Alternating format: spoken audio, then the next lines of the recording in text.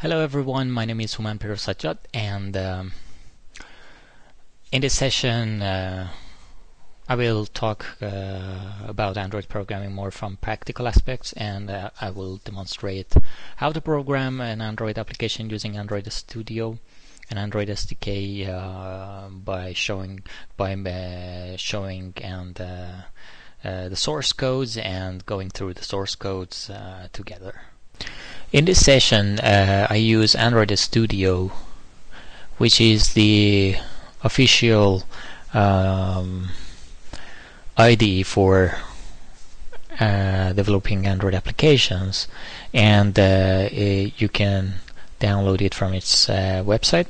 That it comes actually with the Android SDK that provides you all the tools and that you need for implementing, debugging, and testing your application. So I run it here. So as you can see here in Tools Android, you can find that it comes with interesting SDK and tools that provides you, for example, AVD Manager, which is the Android Virtual Device Manager, that actually enables you to create virtual devices that are emulation of the real end devices. It includes TV, wearable, and different type of phones. For example, let's say I want to test my application in an Nexus 5 device, so I actually create an emulator of that device, and you can actually run it, and it will run it in a real device, which you can see here. It's getting started.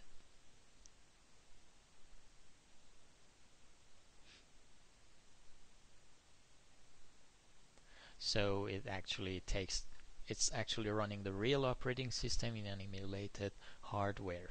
So your application is in fact really running in this device, so you can test it in how it behaves even without owning this Nexus 5 device.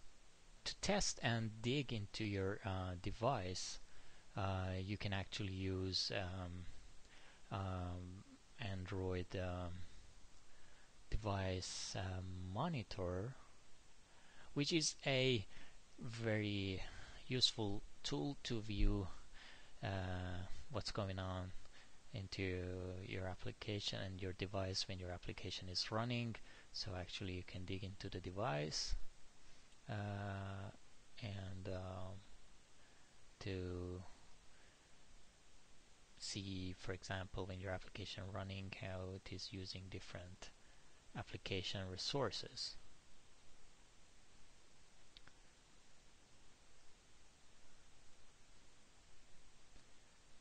And it helps you to be able to see the logs and errors from your application, and to figure out how to improve your application. As an example, in this session we want to implement a link scanner application. And so it does the following. We want to consider that our application to read the web page URL from the user. So user input as an input gives a URL, and our application fetches the web page and scans the web page for links and stores them in a list. In fact, it fetches all the links that exist in the current web page to other pages.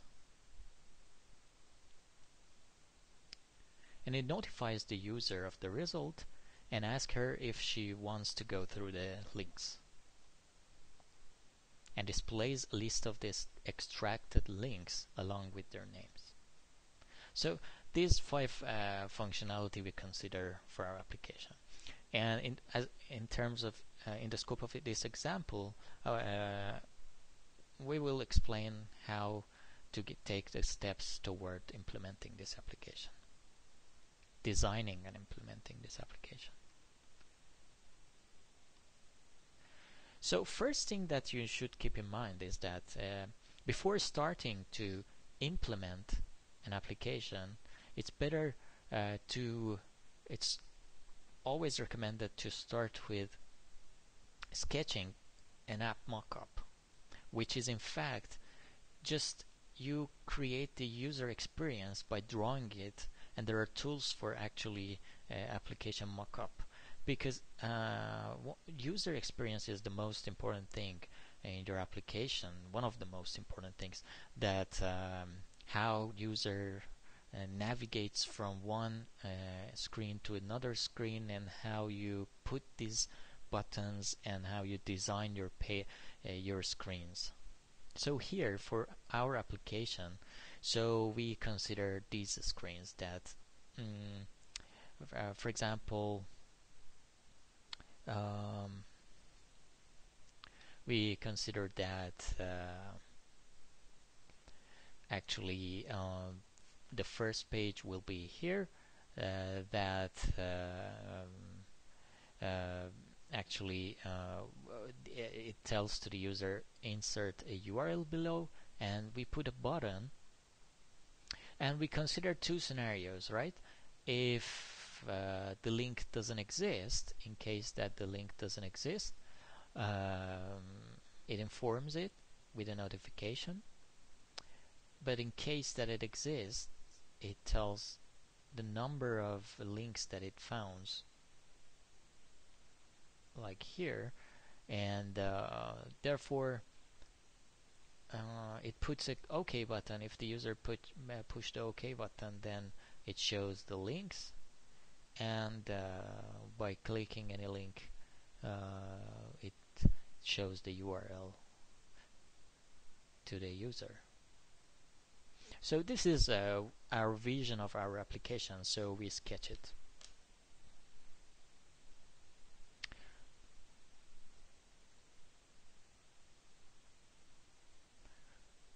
And this sketching an app mockup helps you to identify the main activities of your application.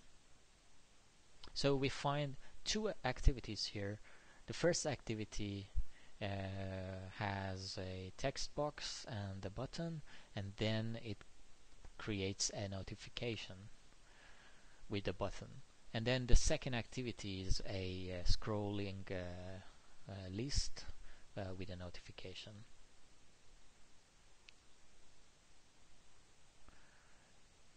So let's see how to configure this layout in Android Studio. So I will show you in the Android Studio. You can download the source code from the GitHub that is given in the course webpage for this related to this example, if you want to play with the source code and to take examples. So if you want to configure the layouts and create a UI, let's open a project, and we call the project is called Link Scanner. Actually, in the app package you can find all the necessary all the related files, and actually in the source you can find a package called resources, and in the resources there is a package called layout that are all the files that are for defining graphical user interface. And as you know, there are 2 activities we considered. The first activity is where we need to enter we ask the user to insert a URL, and for that activity we want to design its graphical user interface. And here in Android Studio, it provides you actually a graphical tool that you can use for placing and designing your UI, where every each of these UI components are in fact translated as a XML tag here, where also if you are much easier much more comfortable with writing source code, you can just directly write and design the parameter. So as you can see, we have defined a linear layout that everything comes in rows, and actually we have a text view, which is for inserting texts, and it has a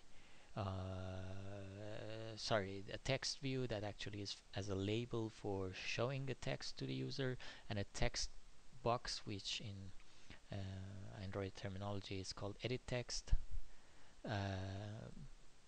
and a button that actually this button we call it crawl button, and later in the body of the activity we define the action for this button.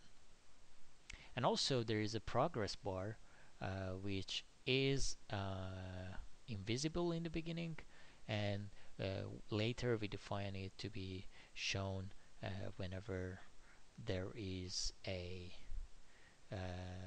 action, like user pushes for the button and to show the progress. So this is the design of our first activity,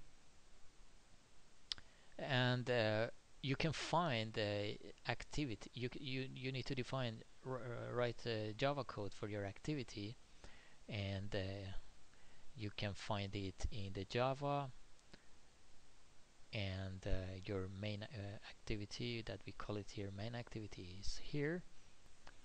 So in our main activity we actually as you can see override the onCreate method from the activity class that is inherited from that class. And first we say that to set as a content we use layout and setup activity. In the body of the setup activity, this is our private method that we have defined here. We want to actually provide and preset some of the things, such as we want to get the reference to some of the view components that we have. For example, we want to have the button and define an action for it, as you can see. And so we say that for a listener, on click listener for this method, we define that it actually needs to connect to the website, right? So it needs to use the connectivity manager for connecting to the network, and of course it checks if the network is connected. Then if the network is connected, it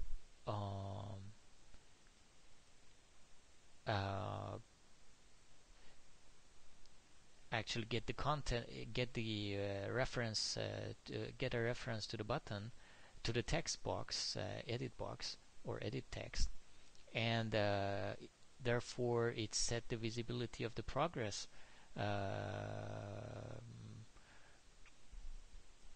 bar to it makes the progress bar visible. And then here we create a synchronous task for doing a long-running task of downloading all the page content and finding the URL. If you remember from the lecture, we need to use the worker thread to do the long-running job, and the way to do that is async task.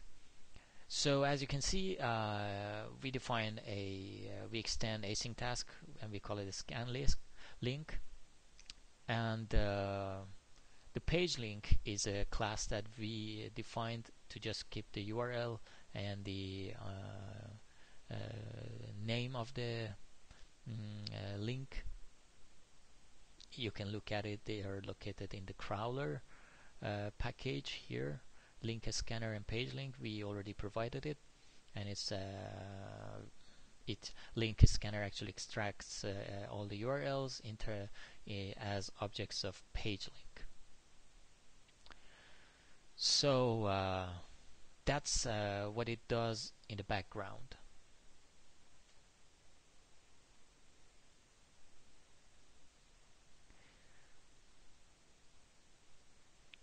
So also when it is done, on post execute, we do not directly make we don't want that worker thread actually touches anything related to the UI components, and it's actually the UI thread that should do that.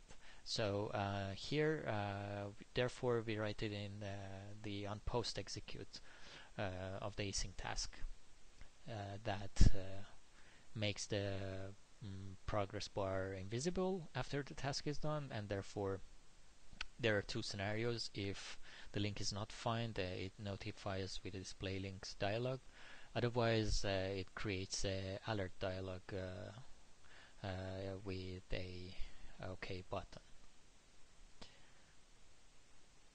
So simple logic, but it's demonstrative of what we want the first activity to do. Now that we have implemented the two scenarios of the link is actually a valid link, and if it's not valid, we know that if it's valid, the user should be able to, by clicking an OK button, to have the to go to the second activity. And how we are going to do that is in the body of the alert dialog that we have defined. If we scroll down, we see that we actually have defined here that on create dialog event, we actually create a positive button with an action in it, which if the OK button is pushed, it enables it creates an intent which is hard coded that what activity needs to be called with this intent. And as you can see, we specifically mention and hard code that we want links activity to be called. So it's an explicit way of running an activity. And therefore we put messages and information to be delivered to the next activity by calling the put extra of the intent. So actually we put the links, and then which is an array, a list of links, and it will be sent when the activity starts to the next activity. And also we should know that we need to register activities in Android manifest, which is as you can see here. Therefore we register two activities, as you can see. One activity is the main activity, which we mention it as a launcher activity also, and the second activity, which is the links activity, and that will be called when it receives an intent from another activity. The next activity is the activity that we want to display all the fetched links from the target website or web page. It's better to say web page. And for that, we have implemented links activity and link item. Link item is actually a layout just with a text view, and for this purpose we use for its activity, actually we use there are different ways of implementing it, but one way is to use actually the list activity, which is a subclass of the activity class that comes with a list view.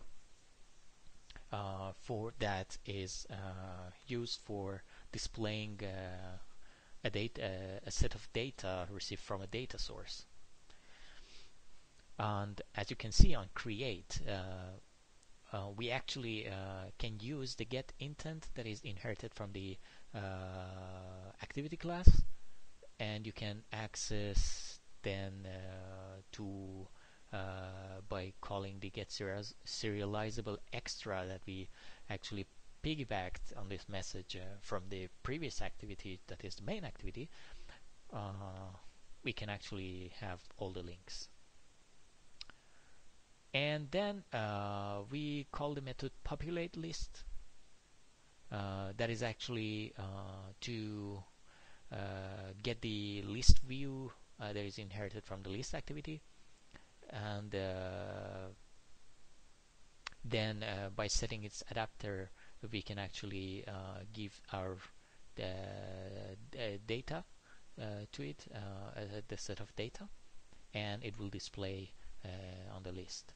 And also we set an item click listener for this, that if we implement a listener that we want to define, well, what happens if the user clicks each of the items on this list view.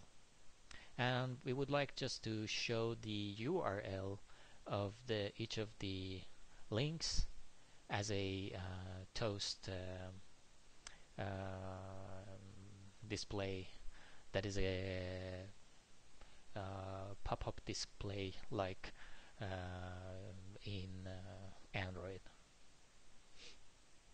I will show this in the examples when I run the test. And